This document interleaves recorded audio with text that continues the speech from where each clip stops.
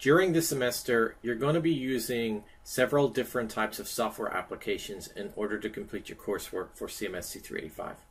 You've already been introduced to SSH, and for Windows users, I have suggested using the PuTTY SSH client for setting up your Nova server.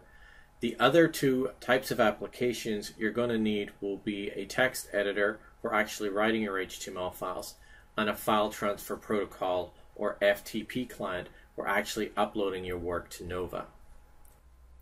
So let's talk first about text editors. Your computer probably already comes with a built-in text editor, which you could probably use without any problem during this course. I'm going to, however, recommend that you download the free open source text editor Atom.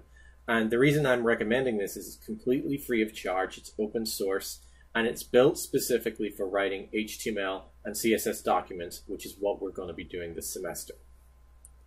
To download Atom, you can go to the atom.io website.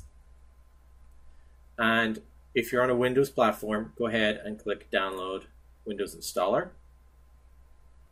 Once downloaded, please go ahead and run the installer setup.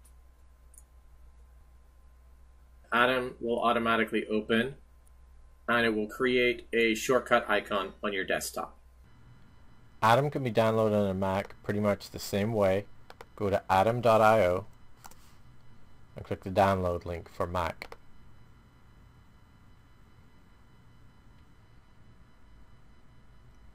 Once Atom is completed downloading, you should be able to go to your downloads section, open in Finder, and there you'll see the Atom application. All you have to do at this point is drag and drop it into your applications folder. And Atom is now installed on the Mac. Okay, we'll come back to Atom later on when I'll show you how to set up your first HTML page. But for now, we need to install a different application, a file transfer protocol or FTP client called FileZilla. So go ahead and go to filezilla-project.org. And under the quick download links, you want to make sure you click Download FileZilla Client. And once here, click on the green SourceForge button. And then you'll have the FileZilla click here to download now link at the top. Click on that. Once FileZilla has downloaded, go ahead and install. When the installation prompt comes up, you should see something similar to this. Make sure that you do not click Agree on the second page unless you want the Norton protection installed for free of charge. Go ahead and click Decline. And click Decline again on mypcbackup.com because we don't want that. And then we can click Install Now. And follow the defaults for installing on your PC.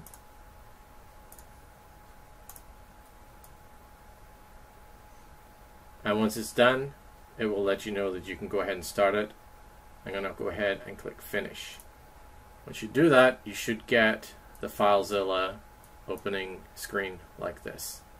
I'm going to go ahead and close out of this for now. On a Mac for downloading FileZilla, go to filezilla-project.org, click the Download FileZilla client, and then you want the Mac OS X download from SourceForge link. FileZilla will now download automatically onto your computer. From the Downloads area, you should be able to click the DMG file, and the installer can be launched by double-clicking this icon.